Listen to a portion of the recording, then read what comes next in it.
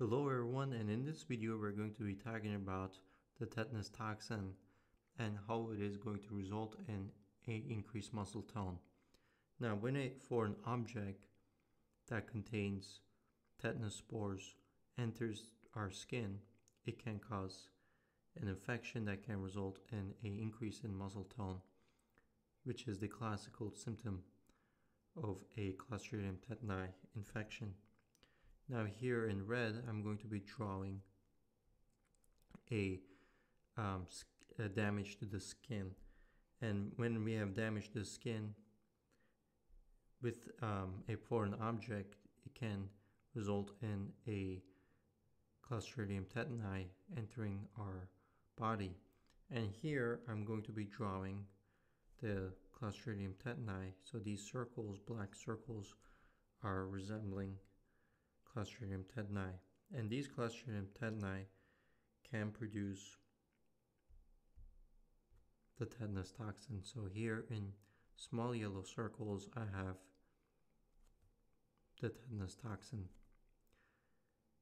and in purple I have the motor neuron. So these tetanus toxins, they can then travel from the periphery into the interior horn of our spinal cord, and then they can interact with the interneuron located there. So if we were to zoom up to our interior horn of the spinal cord, we would see a motor neuron and a Renshaw cell. So here I have the tetanus toxin that has traveled from the periphery to the interior horn. And from the motor neuron, these tetanus toxin can then go to the Renshaw cell. Okay, so they can infect the Renshaw cell.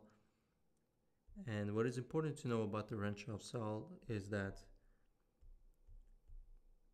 it is going to house the neurotransmitters GABA and glycine.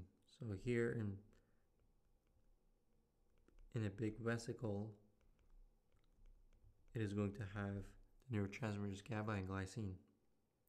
What is important to know about these neurotransmitters is that it is going to interact with the snare protein. So in X, I'm drawing or resembling the snare proteins. So normally GABA and glycine can be released into the synapse when they're interacting with the snare proteins. Okay, and you might know that GABA and glycine, they're inhibitory. So they're going to decrease muscle tone. They're going to act to decrease muscle tone. That's what their function is. The tetanus toxin, it is going to inhibit the snare protein. So it's going to cleave the snare protein, which is going to ultimately prevent the release of GABA and glycine. And so if you don't have the release of GABA and glycine, it is going to result in an increase in muscle tone. So that is why when we have a Clostridium tetani infection, it can result in an increase in muscle tone.